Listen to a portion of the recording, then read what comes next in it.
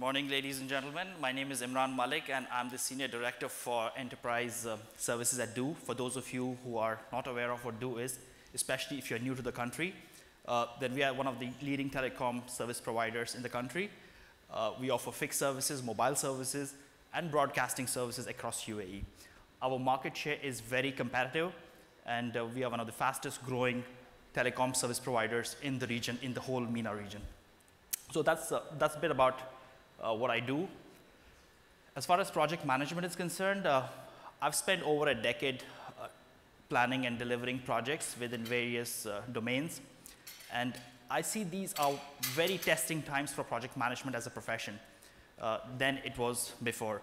The reason many, and I'm going to walk you through those, and the whole idea of sharing my thoughts with you today, what I'm really going to capture today is some of the challenges we as project managers face in the industry, and what are some of the measures we could take in the disruptive times to overcome those challenges. So I hope to wrap it up in not more than 12 to 13 minutes, so requesting your kind attention, please. Project management is becoming very perceptive, is become very perception driven. So today, if in an organization you need somebody to offload baggage, people demand project manager. If you need somebody to organize an event, they talk about project management. If you need to build a monumental project, they need a project manager. If you need to introduce a new technology, they talk about project management. So project management is very hard to predict these days because everyone seems to be using the word project management, right from the tallest and the longest and the fastest projects to something like organizing an event, or maybe something like just doing a messenger or a delivery kind of job. So how do you really assess, is this really the project management that we're talking about, or is this something which is very transactional in nature? So two most important parameters which we often use in the industry are efficiency and effectiveness. So we don't do project management just for the heck of it, but at the end of the day, we want to see revenues, we want to see better customer experience, we also want to see profitability. And if you're not able to achieve all these aspects through project management, then I think there's no need to have project management. So in the first place, we don't do project management just for the heck of it. It should deliver value, and value you should be able to translate that value into profitability or better customer experience or a better market share. So that's what we've been doing in our industry for over the years, and there have been occasionally times when we have diluted the entire project management function because we haven't been able to achieve certain attributes because of which we need this to be there. So this is just an analogy on how perceptions can change an ecosystem. Now let me just give you something in the backdrop. These are the recent or the last 10 years of oil prices. Now we've seen a decline in the oil prices, fluctuating left, right, and center, and this is where we are today. Now this is $65 plus barrel. Now we all need to understand that we work in an economy where we are an oil generating ecosystem. So entire GCC is heavily dependent on the revenue, the income that comes out of the crude oil. So the moment we reach 60, 65, this is a break-even point. To make it more simpler, GCC, precisely UAE, Saudi Arabia, they need to sell oil at least $65 per barrel to meet their financial budgets. So at any given point in time when they sell it less than 65, then there's a deficit. And this would translate, this would impact on the projects.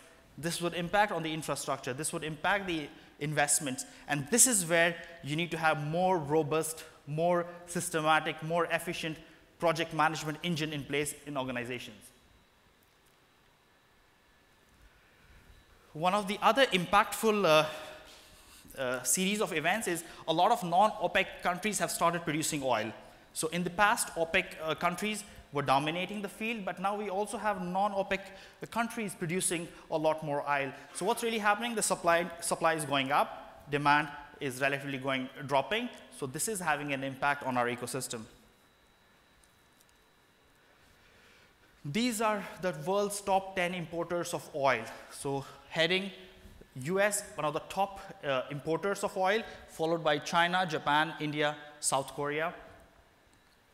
So what has really happened in the recent past is these top importers have started importing relatively less oil. So the demand from their side has also dropped. In the middle of all these economic turbulences, now why am I talking about all this? Because this has had an impact on project management profession. Now we are talking about project management that can work with lesser resources.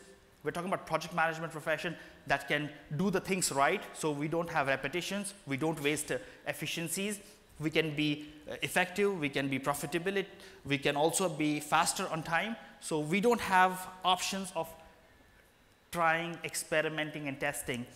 So economically, turbulent economy, competitive market, a lot of competition, resources are shrinking, fundings are declining, so you need to be at your best. So there's a saying called, efficiencies don't matter when the demand is high. Efficiencies don't matter when the demand is high, but right now, efficiencies do matter. That's why you need to have the best of the breed when it comes to running a project management function. Now what we do in our industry, we start with something like strategic objectives. We have 5-year strategic plans. Now what is a strategic plan? In a technology domain, strategy simply means what are you going to achieve in next 4 years, period. So strategy is what are you going to achieve in next 4 years? This is for technology. Now if you go into healthcare, it probably means what are you going to achieve in next 15 years. In a nuclear science industry, strategy would mean what are you going to achieve in next 40 years. So it all would depend on different ecosystems. So for us, we start somewhere over here, which is what are our objectives for next 3 to 4 years. We break those down into performance management parameters. So something like we could use a balance scorecard, or you could use some other kind of a performance management system in an organization. Using these two mechanisms, you come up with all the projects that you need to deliver or you need to build to sustain your business. So you might come up with something like 100 projects for next 4 years in order for us to meet a certain market share, to meet a certain bottom line.